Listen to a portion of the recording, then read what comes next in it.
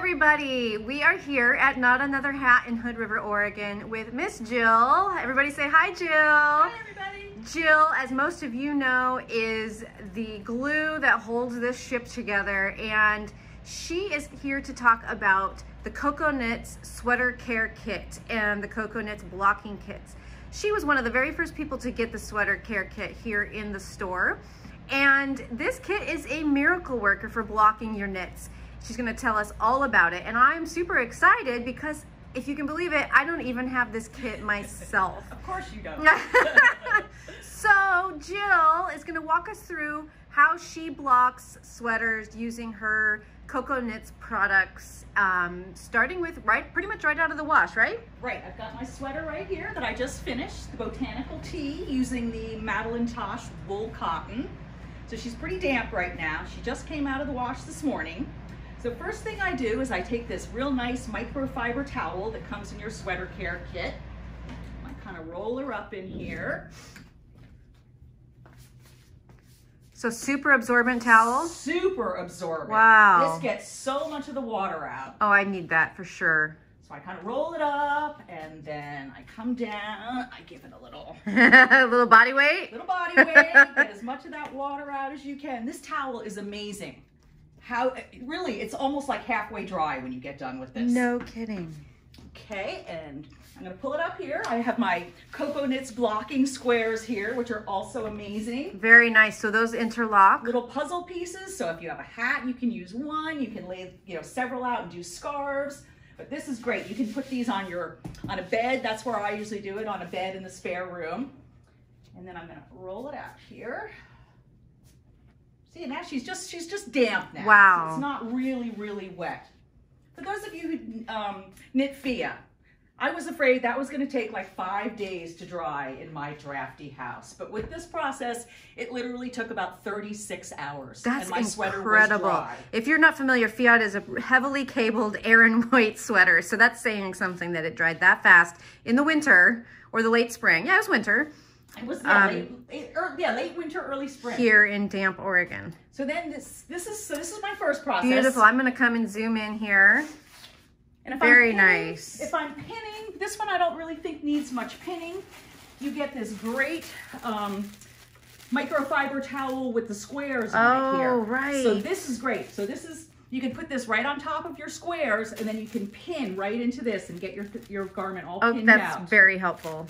So then what I do is I leave it on this. I usually try to wash my items in the morning, usually around 9 or 10 o'clock. And then about 2:30, 3 o'clock in the afternoon, I'll go up to my spare room and I'm gonna pull it off of here. And I'm gonna take this. This is the real magic? The real magic. And this comes in the kit? It comes in the kit. And it's all spiraled up like one of those car things. Right, like a window protector thing? Like a window protector, exactly. Oh! Hard to get back into the shape Oh! again. I mean, that's amazing. Do you have to be a magician? You have to be a magician. I got it semi-put back in. But this, I just kind of leave it like this, and I just stick it behind the bed in my craft room. Nice, okay. So now I'm going to take the straps here and put them into place. Look at that. And this is going to let air underneath it. Oh, look. Wow. This was a game changer for me with blocking. Because with my house, I was always afraid things were almost going to get moldy. They took so long to dry. Look at how that just lifts it right up. Lifts it right off. It can get air underneath. Air can go down underneath. Oh, wow. I mean, it's amazing. So then I'll leave it on this usually until the next morning. And then when I come in the next morning, literally it's almost dry. And then if you need to do any final, pinning to block it out, then I would put it back on my board. And just check all your measurements and check all your measurements and then leave it on there for another like 6 or 8 hours and it is going to be dry and beautiful. It is amazing. Wow. These kits come jam-packed with stuff. Do you want to show us what's inside? Sure. Okay. Okay.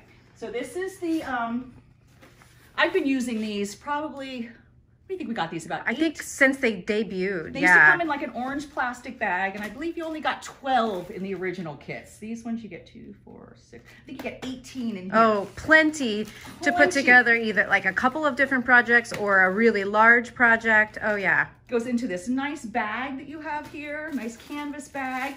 Once again, you get a little gridded cloth here. Little These one are by all one. little 1x1 squares, so you can Okay. put this right on top of your squares.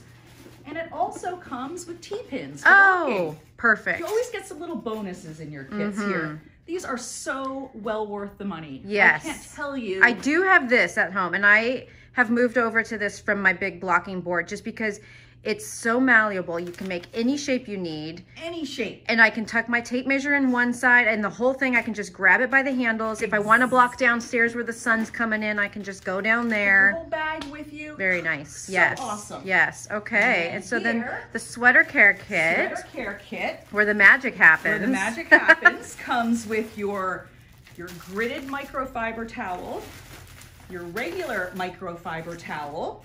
You get your handy dandy, I don't know what they call this, pop-up dryer. Pop-up dryer. Pop-up dryer. And you also get these two nice mesh bags, a large one and a small one. Oh, laundry So bag. These are awesome. If you were going to put it in the dryer, I mean in the washing machine, sometimes I will spin it on the delicate cycle in my washing machine. And if you put it in one of these bags, it makes, I tend to not leave my ends in until the very end. So you get your ends all, so everything stays nice and contained. So you've got a... Yeah, then you don't have sleeves like stretching out around the barrel of your machine or something. Exactly. Yes. So the medium one I use for like hats and cowls and scarves and stuff, and then the large ones fit. I'd be able. Fia didn't fit in here, but most of my other sweaters had fit in the big one. Very nice. And then you also get a bottle of the unscented eucalypt, which is perfect. one of my favorites. Rinse-free fiber wash. Rinse-free fiber wash. And once again, everything fits back in your bag. Although, like I said, this I keep out. I didn't want to put that back in again. I don't even think I've ever had to wash these. I mean, really, you're just using soaking up water. Soaking up water, exactly. So I just fold them back up again and put them back in my bag. So the next time I need it, everything is right there for me. Beautiful. I am definitely getting one of these today because between the microfiber towel and the pop-up dryer, why would you spend 4 days letting something dry it's so again? worth the money. Like I said, it's an investment, and blocking is such an important part of your sweater knitting. If you don't block your sweater properly, it's not a sweater. It's not the same. It's yes. not the same. Yes. I was never a blocker until I started working at Not Another Hat. I have learned so many things. And now sometimes even people come to me and have me block their items for them. I can attest to that. See? Yes. Yes. Jill is highly requested. Okay. Well, thank you so much, Jill. We so love getting your input on the products that we sell because you and I, but you especially, use them. You can speak from authority. So, exactly. All right. Thanks for joining us, everyone. We'll see you next time.